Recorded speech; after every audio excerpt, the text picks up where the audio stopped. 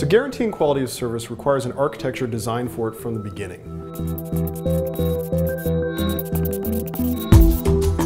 The first requirement is the use of all SSDs.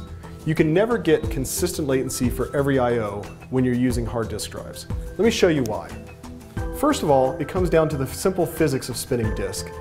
With a hard drive, you've got a single read-write head, which means you can serve at most a single I/O at a time.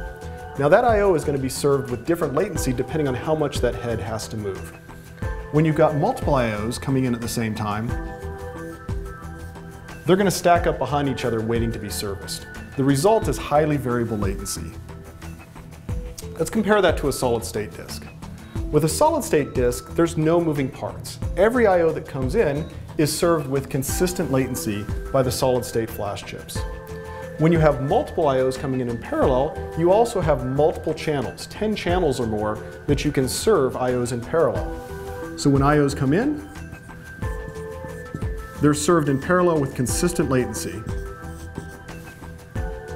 So that's why no hard disk system can ever deliver guaranteed quality of service, because there's no way to deliver consistent latency for every I/O.